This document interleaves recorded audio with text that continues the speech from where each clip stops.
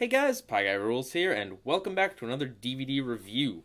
So, today we have a trilogy of full series sets of old Nickelodeon shows.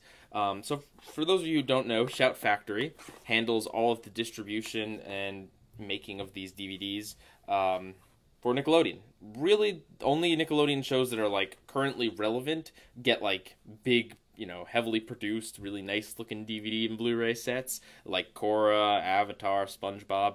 Those get fine ones. Everything else gets Shout Factory. Or, like, Kablam gets nothing. Go figure. So yeah, I'm going to talk about each of these three, and I'll do it relatively quickly here. You'll find that they're fairly similar in content.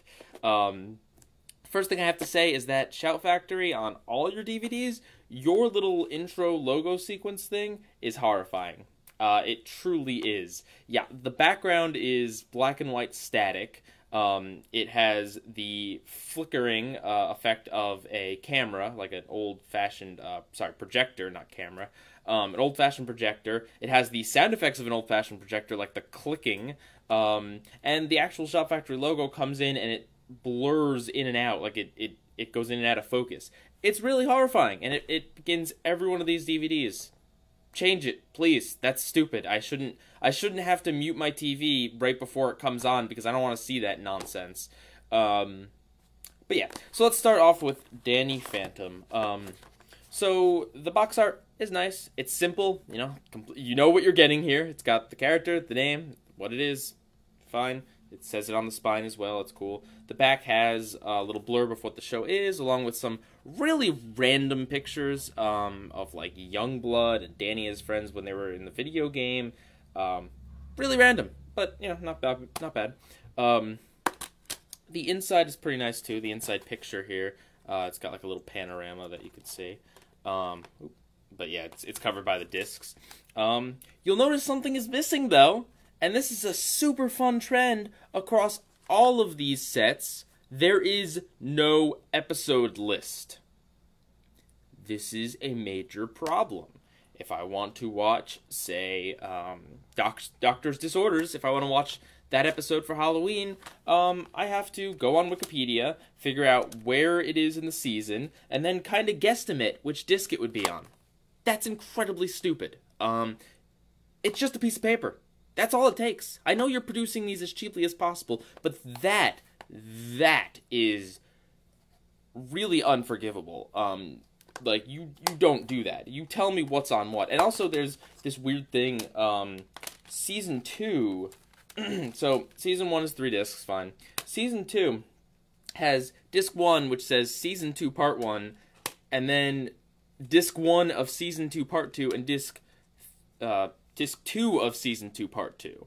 And I think this was done because they originally sold these as separate DVDs before plopping them, just the actual DVDs from, like, their original Season 1, Season 2, Season 2.4 or whatever, plopping them into this set because they weren't selling. That's a little weird. But, yeah. So, as far as the menus, it has a little animated intro, and it has pictures of Danny and his friends and stuff kind of sliding through. Nothing super produced, nothing super nice looking, but it gets the job done. It looks decent enough. The music loops, which is a little bit annoying, but what are you going to do? It's the Danny Phantom theme song, so it's not bad music. There's also not many episodes per disc, which is kind of a pain. There's one disc that has, like, 5 episodes on it. It's kind of a pain to have to keep switching them out, but again, they're doing this cheaply, so you can bet they're going with the discs that can hold, like, the least amount of footage. In terms of bonus features, there are none. You get a play all button. That's it. That's really sad. That's incredibly sad, actually. There's just not a single thing. There's no setup either. There's no subtitles or alternate languages, anything like that. You can play the episodes. That's it. And speaking of the episodes, well, they're almost in an order that makes sense. From what I can tell, really the only two inconsistencies I see here are that they messed up Phantom Menace and Pirate Radio. Phantom Menace is before Pirate Radio on the disc, when Pirate Radio introduces Youngblood and Phantom Menace brings him back in explicitly the same, like, the ending of Pirate Radio factors into the beginning of Phantom Menace. That kind of stinks that they could have just flipped them. And then also Memory Blank is in the middle of Season 2, which doesn't make a lick of sense to me, because that's how he gets the logo. That's, like, kind of really important to the mythos of the show. So to put that randomly in the middle of Season 2 when it really should just be at the beginning is weird to me. But to the credit, nothing else, like all the other continuities seem to make sense in the order they presented it. Props to them for not being like actual Nickelodeon and airing, what is it, Overgrowth or whatever that special with the plant enemy. Nickelodeon aired it before Danny got ice powers. In here, it's actually in the correct order after Danny realizes he has ice powers. So props to that. And I mean, in terms of the show, it's a great show. I do very much recommend this show. And there's 52 episodes here, so it is a great show. So is it worth it? Well, I got this for I think $20-ish, depending on whether or not you have like Amazon Prime. You can get it between $20 and $30, depending on where you look. And comparatively, iTunes has them for $13 a season. Would I recommend this? No. Actually, I wouldn't. Because iTunes isn't very much more expensive. Only by like a few dollars, depending on how cheap you can get this. And iTunes actually has the episode names. So yeah, this kind of looks nice on the shelf, I guess. And I'm glad I have the episodes. But would I have preferred to have an actual episode list? Yeah. That makes a huge difference. So no, I don't recommend this. So let's move on to the Angry Beavers. It has a lot of the same stuff. The box art looks fine. There is no episode list. And even there's not even like a nice backing. You get like this weird wallpapery stuff on the one side, but the other side is just the back of this. And even more concerning than the no episode list, I mean, I guess on the same level, is the fact that this doesn't even close. And I bought this at Walmart. Like, it's not like I ordered it from a sketchy place, like, used or anything like that. This came in plastic, so I didn't know. But yeah, it doesn't close. So, that's great. No episode list, the case doesn't even close. If I'm not careful, the discs are just gonna fly out. Also, the discs have Season 2, it says Seasons 1 and 2, Disc 1, 2, 3, 4. Again, it's leftover packaging, printing from the individual seasons, but it's a little weird, and kind of also makes it a big pain in trying to look for episodes. So yeah, it has, as far as the menu go, it does actually have like a little bit of an opening, like it tries to do kind of what the theme song of the show does. Doesn't look particularly fantastic, but it's alright. Music loops, which is a big pain, and again, it's just the theme song.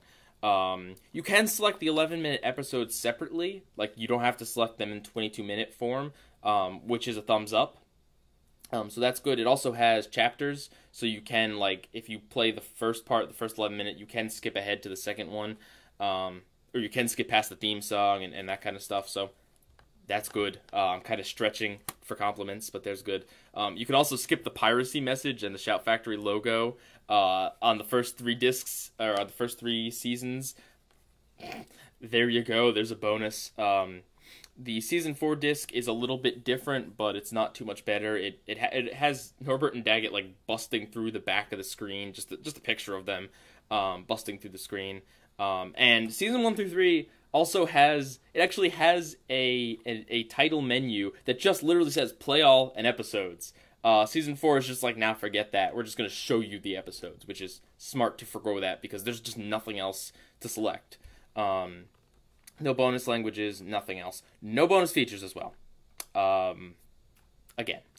In terms of episodes, all the episodes are here. The only thing that's not here is the pilot, but that's like, I don't think that's ever been seen either. That's not publicly available, so would be nice to have been on here, but not really surprising. They're also roughly in the order they are on Wikipedia, so you can kind of figure out where they are on the disc based on the Wikipedia list, which is such a pain to have to do, but it's an option. Do I recommend this one? Well, this stupid and the fact that there's not a list would mean that ordinarily I wouldn't recommend it. And in a lot of cases I don't. But here's the thing. iTunes doesn't have the full series. It has best of volumes. There's about 10 episodes missing from iTunes, including The Day the World Got Really Screwed Up, which is a fantastic episode. So, would I recommend this? You know, it's between 20 and 30 bucks, like Danny Phantom, depending on where you look. It does look nice on the shelf. If you're a diehard Angry Beavers fan, yeah, get it. But if you're not, don't. If you want to see some episodes of the Angry Beavers, you can just buy random episodes on iTunes. It kind of stinks that iTunes doesn't have all of them, but unless you're a diehard fan, I mean, this is pretty. Look how sloppy this is. Stupid. Unless you're a diehard fan, I can't recommend this either. So yeah. Let's move on to Rocko's Modern Life. Now, this one is a little bit different from the other two in that this one did have involvement with at least Joe Murray. The set that I got, and I don't know if it's still being sold anymore, I don't think it is, came with this, and it came with a poster. And that poster is actually in the background of some of my old videos. It's at my parents' place right now. I can't show you, but it's a nice poster. It's a nice cardboard one, and even on the inside of this has the same. This is the poster. But obviously the poster I got was like big and blown up. But it's the same art. The artwork also is. This is Joe Murray. He drew all this, as opposed to just the other two that are just kind of stock pictures from the show, stock promotional art. There is new art assets here, and then on the menus.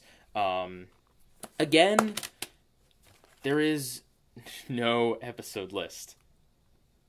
But I will say each of the seasons, it's just season 1, disc 1, season 2, disc 2, you know, disc 1 and 2. Each season has 1 and 2 discs. That's it. There's nothing complicated or weird about that. The menus are simple. Like I said, they include a little bit of original art, but nothing crazy.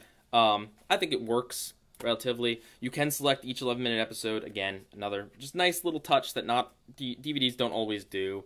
Does it have bonus features? Well, judging by the other two, you should be pretty obvious that I'm going to say, actually, this one does have bonus features. It does.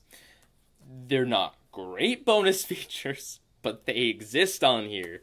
So you do have the original pilot, which was adapted into an episode, but you can see the original version where Rocko's colored yellow and the animation's a little rougher. In addition to that, there's a series of short videos where Joe Murray talks about each character while drawing them.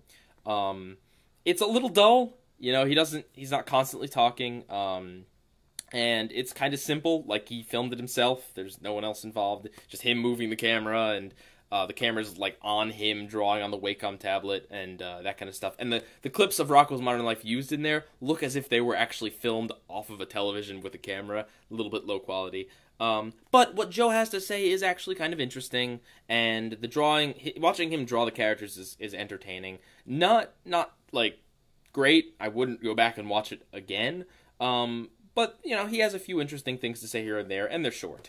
So there's the pilot. There's that. Then there's something that's called a commentary on one of the season 3 discs. It's not a commentary. What it is a 30-minute kind of just Joe Murray talking about his favorite episodes, I believe all from season 3, and sharing some background production stories, like how really Big Man's nipples didn't get past Nick's censors until he just kept bugging them until they eventually approved it.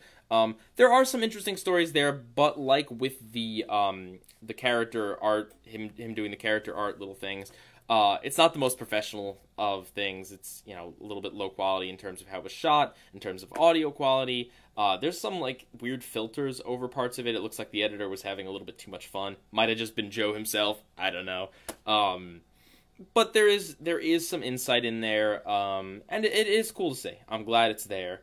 And then the last thing is that in 2012, in California, Joe and the voice actors for the show got together for a live reading of Act 1 of Wacky Deli.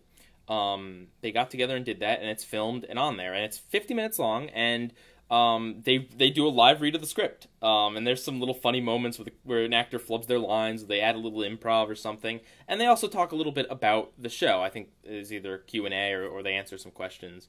And that's really cool. It's really cool to see those voice actors do those voices live. That's really interesting. That's definitely the most interesting thing on the entire set. So would I recommend this? Yeah, I would recommend this. It's again, you can get it between $20 and $30. I don't think it still comes with the poster, but I mean the poster definitely added something. The episodes are here, and there's some bonus features. And also, I guess I should add, I almost forgot, the episodes are censored. And not in a big way. There was never an episode where I looked at it and I'm like, this is like 4 minutes shorter than an episode should be. I wonder what happened. And not in the way that any episodes are cut. Leapfroggers did make it in here.